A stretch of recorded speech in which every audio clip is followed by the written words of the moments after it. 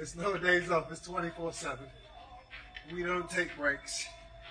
Straight back in the gym after the fight.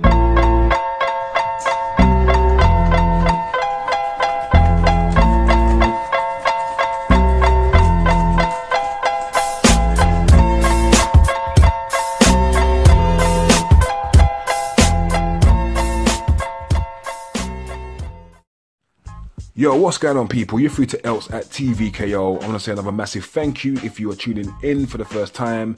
Please do subscribe, like, share, comment on this video. It'll be greatly appreciated, trust me. Anyway, let's get into this. I'm going to read a paragraph that came out this week, which kind of made me chuckle a little bit. It goes as follows. I was the aggressor. I was the busier fighter, but he never hurt me or had me in serious trouble. He was being bad and being negative. People saw that. People still look at us both and say, I'm the more exciting fighter. Now, of course, I am speaking about Chris Eubank Jr. And he's clearly referencing the fight that he had with George Groves a little over a month ago at the Emian Arena in the semi-final with the Ali Trophy. Now, I can't really say I'm too surprised. I've just learned to accept that delusion just comes with 99.9% of the boxers, to be honest. And I'm not even going to hate on Chris Eubank Jr. for that, because it's a lonely sport, right? It's a very lonely sport, up at all hours of the morning, eating shit you don't want to be eating, training day in, day out for hours, just thinking about one man for about 12 weeks, being away from your family. It's a lonely, tough journey. And so, maybe it's just human nature that a bit of delusion builds up, man. I don't know what it is, man, but I ain't going to hate on Junior for that.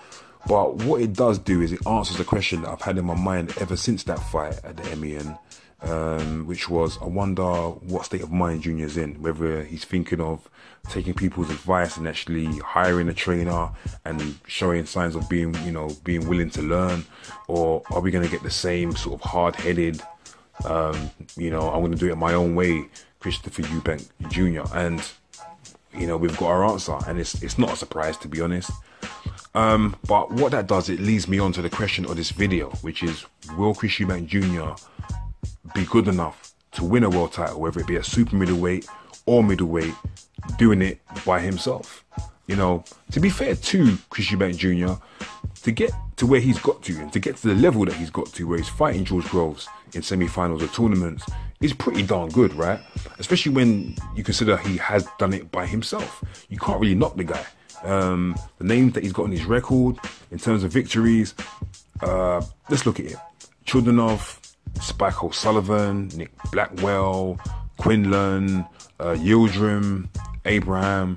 There's some decent names on there, but none of those are world beaters. I mean, Arthur Abraham back in his day was, but at the time of fighting Chris Eubank Jr. was certainly probably past his best. I think we, in fact, definitely past his best.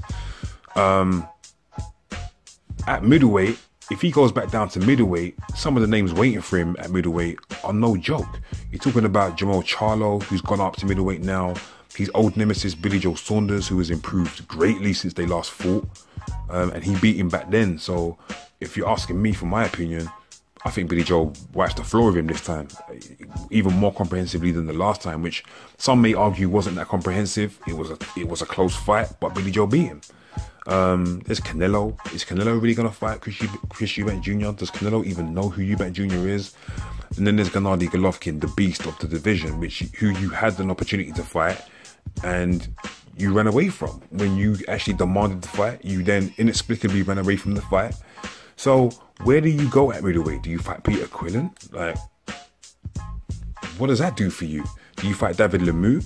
Now, the David Lemieux fight is probably the most viable. But again, it's high risk for little reward. At super middleweight, who are you fighting at middleweight?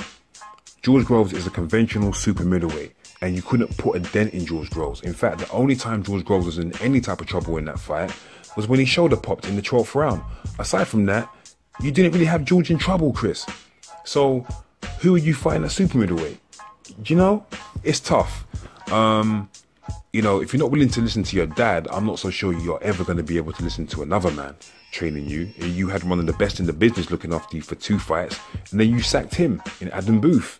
So I'm just not so sure with this one. And it's a shame because I actually feel like Chris Eubank Jr. is good for boxing. He's certainly good for British boxing.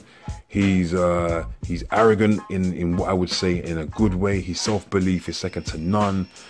His showmanship is good to watch. Obviously very reminiscent of his father back in the day with jumping over the ropes and the posturing and the posing. But unlike his dad, you know, he's yet to back it up. And that's the problem with Chris Eubank Jr. That's the problem he's going to have. Until you actually win a world title, you know, you're not going to be taken seriously. And that's what's happened to you now. And it's a shame. I, for one, actually like Chris Eubank Jr. And I hope there is some way where he can find his way back to a position where maybe he could win a world title. But without a trainer and keeping the same mentality of, well, I'm going to do it my way, I'm not so sure we're ever going to see him with that green belt or that red belt. You know, maybe he'll just be the Nelly man. But I don't know, that's just my 2 pence on it. What do you guys think? The question of this video is, will Chris Eubank Jr. ever be good enough to win a world title? Whether it's at super middleweight or at middleweight. Super middleweight, for me, very unlikely. It's not your natural weight, bruv. Go back down to middleweight. And even at middleweight, there are monsters, as I've referenced, waiting for him. So, will he ever be good enough? That is the question. I hope so. But my head says different, man. That's it. For now, I'm Else. This is TvKO, and I'm out of here. Later.